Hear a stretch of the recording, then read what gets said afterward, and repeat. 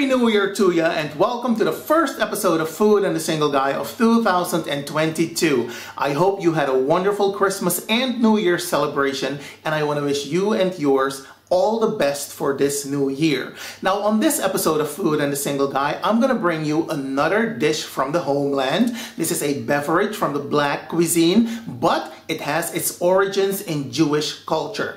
Now, I'm gonna give you the backstory in a minute, and I do this not to annoy you because I know that some of you don't like it when I give you the backstory, you don't like it when I talk, but this is part of my cultural heritage. It's part of my legacy. I have to make sure that I preserve these dishes. And I'm very big on this. I've explained this to you. When I make dishes from my country that are traditional, that are authentic, I try to stick as close as I possibly can to the original, to the authentic recipe. And because a lot of people are not familiar with my country and I want to put my country on the map, I have to give you the backstory. I cannot just come here and say, okay, we're gonna cook this today. No, these are the ingredients, go ahead. No, I have to give you the backstory, okay? So if you are one of those people who don't like the backstory, I know you're gonna skip to the end of the video because some of you tell me that you skip to the end of the video. I don't know what the purpose of that is because you will not learn anything if you do that. But that is on you. In 2022, we're not gonna worry about that. All right, now, as I said, this is a beverage from the homeland, and back in the day, before the Jewish people settled in my country, they used to make this dish, this beverage with barley. Now, barley is related to rice. You know how rice grows? It's like very long and sleek and slender. That is how barley grows.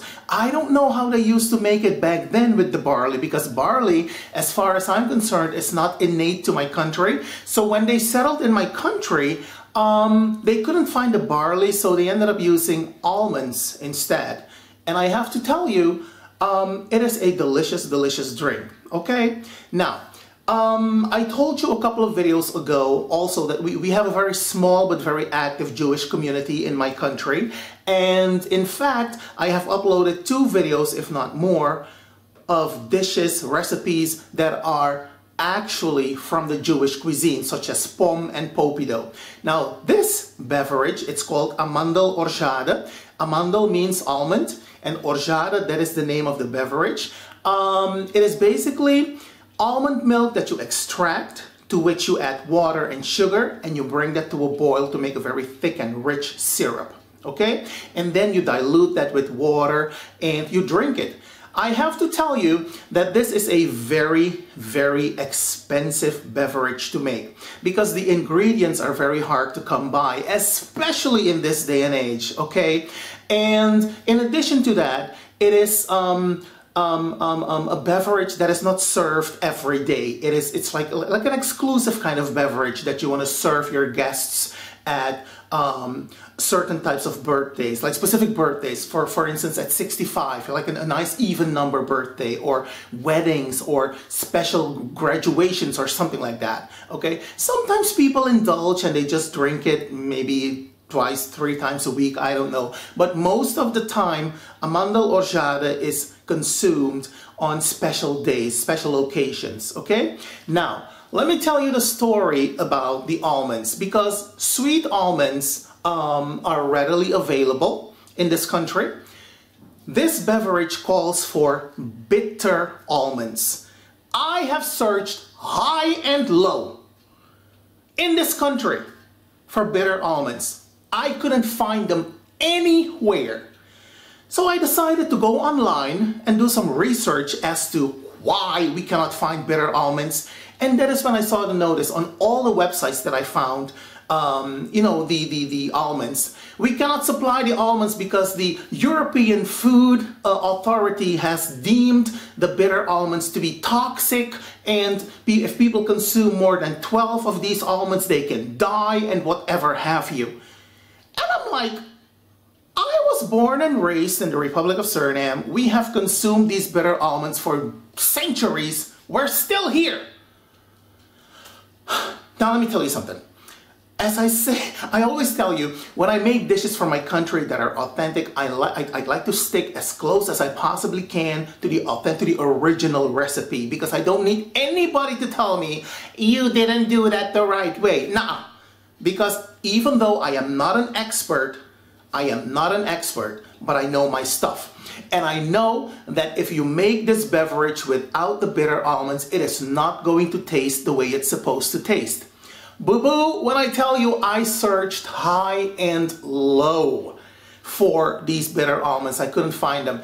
So then I remembered in 2013, I went to Sicily because I wanted to visit Mount Etna and the town of Etna and all of that stuff. So on our way, we drove, you know, to Etna, and on our way we stopped at in a town called Taormina, and they had a little a little museum, a little gift shop, a little stand with sweets and limoncello and everything.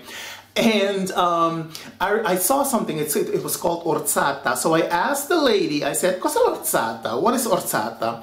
So she was like, "Orzata è una bevanda a base di mandorle." I said, "Oh, so orzata is a beverage that is made with almonds." I said, "Well, can I have some?" So I tasted it. Let me tell you something, I had a flashback to my country. I was so shocked that in a European country, I tasted something from my homeland, a European country that is not, that doesn't have any connection to my country, let me put it that way.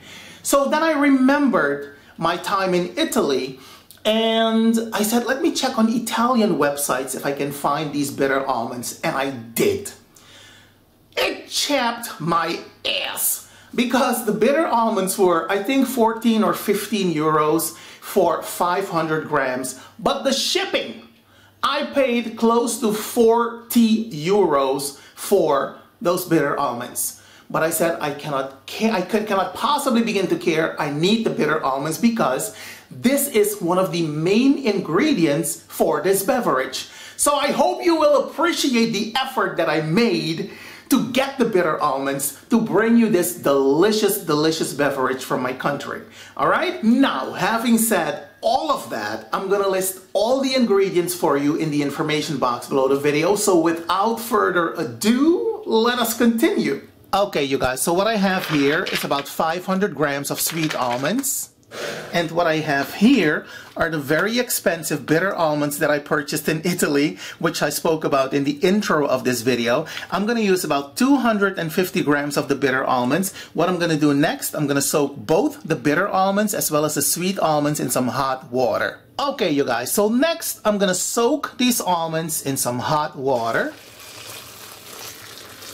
Just like so.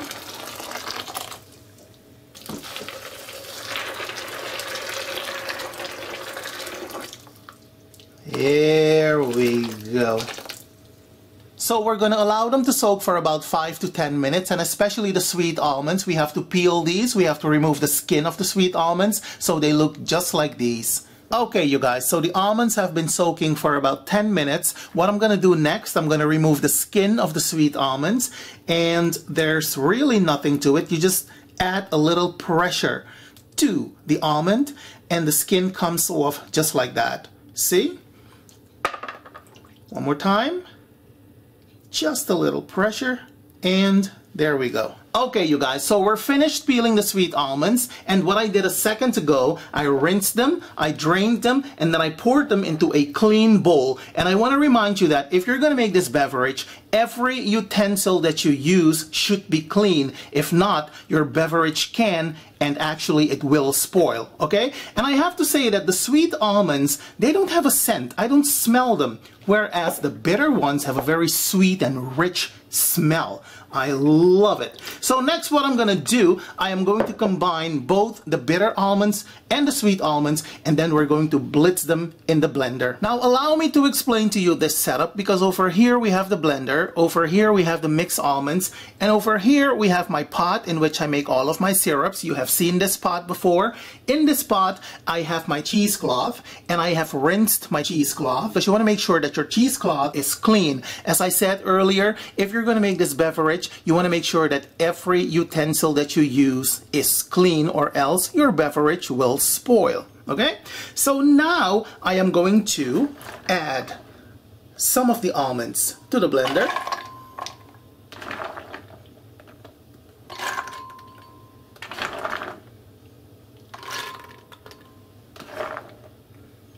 Just like so. To that, I'm gonna add a little bit of the water in which the bitter almonds have soaked. I did not get rid of this because it adds flavor to the beverage, okay? So here we go. Just a little bit. There we go. And next, we are going to blitz this into a nice fine paste. So when you're done, you should end up with almond milk that looks very thick and very rich and very creamy. I'm not sure if the camera picks this up, but it should be very thick and very creamy, and it smells delicious. So next I'm going to pour this into my pan with the cheesecloth. So next we're going to add 3 liters of water to the almond puree.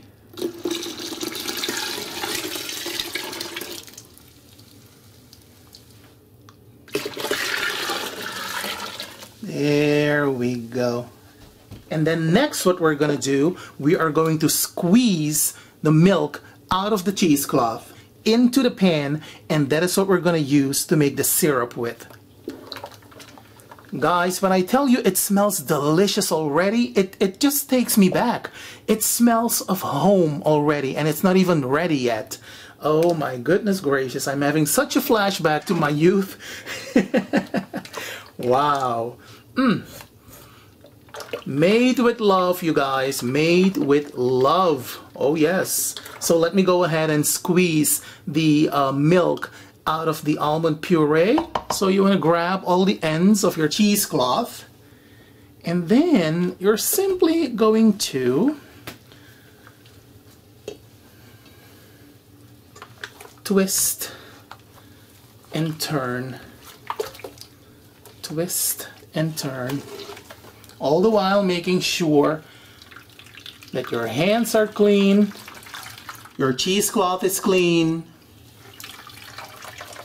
Ah, this smells delicious. You have no idea.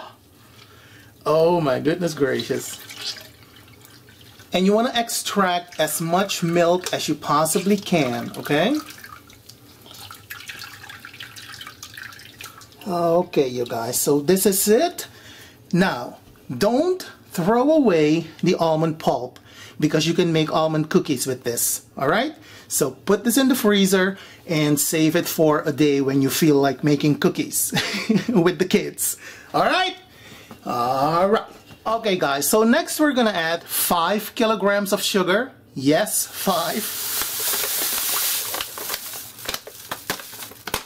And we're going to give this a good mix, and you want to try to dilute the sugar as much as you can before taking it to the stove.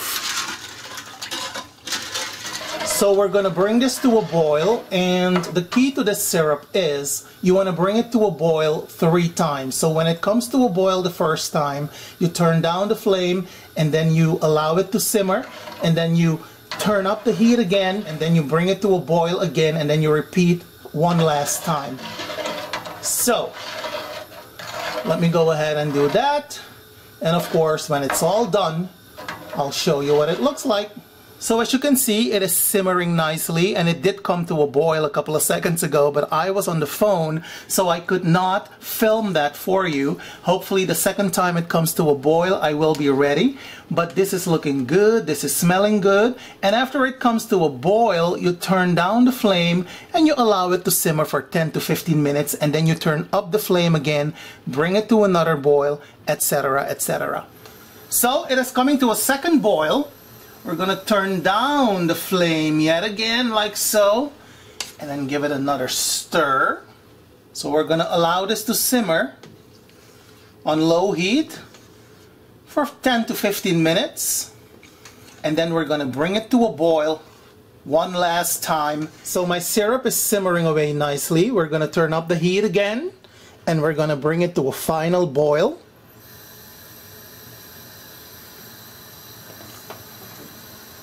There we go. We're gonna turn down the heat again.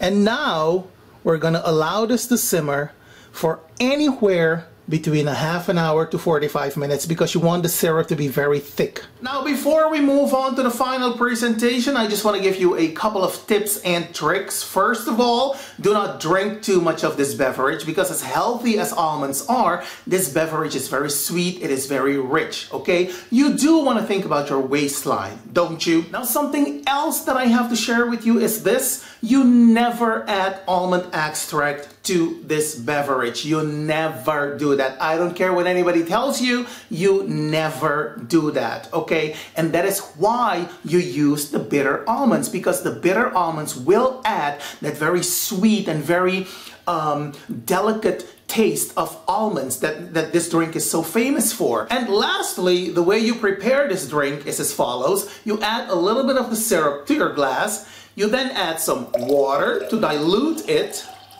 just like so. And then you give it a nice stir, just like so. And then you take little bitty sips. Baby, when I tell you, this is the ish, okay? It is the ish. Let me take another sip. It is delicious. Now, speaking of the final presentation, I hope you appreciate the effort that I put into the final presentation. I always tell you we eat with our eyes first. And in case you're wondering what to do with the skins of the almonds, you simply allow them to dry on some kitchen paper. And as you can see, they make for perfect decoration material. All right? Now, if you decide to try our version of Almond Orgeade, Amandel Orgeade, let me know how it went because I'm always interested in hearing from you. I want to wish you once again a happy 2022 and I'm looking forward to seeing you on the next episode of the award-winning original culinary web series Food and the Single Guy with me, your very own AMARU. Thank you for everything, you guys. Have a good one. Bye.